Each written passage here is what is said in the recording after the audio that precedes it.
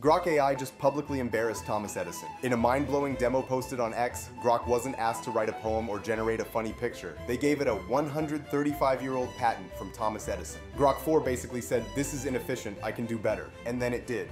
So here's the breakdown. The AI analyzed this 1890 patent, and while the patent was for the base of the lamp, the design implied the classic Edison invention, a glass bulb with a vacuum inside and a glowing filament made of carbonized bamboo or cotton thread. This was revolutionary, but it was deeply flawed. That carbon filament didn't just glow, it sublimed. It would literally turn from a solid straight into a gas, coating the inside of the bulb with black soot. This made the light get dimmer and dimmer until the filament just got too thin and it snapped. They were dim, they wasted most of their energy as heat, not light, and their lifespan was terrible. That was the problem Grok 4 was looking at. So what did the AI do?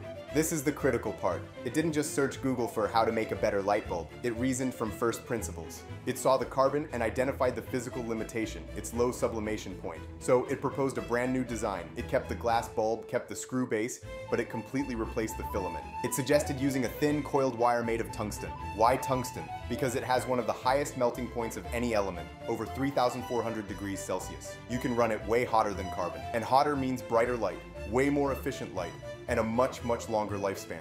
It's the exact same technology that powered our world for the last 100 years. This is what Elon Musk is calling emergent intelligence. The AI didn't recall the fact that humans switched to tungsten in the 1900s. It reasoned its way to the same solution as human inventors, just by analyzing the physics of the problem. It's moving from being a glorified search engine to being an actual inventor. What do you think? Do you agree, or is this just internet hype? For the latest AI news, like and subscribe.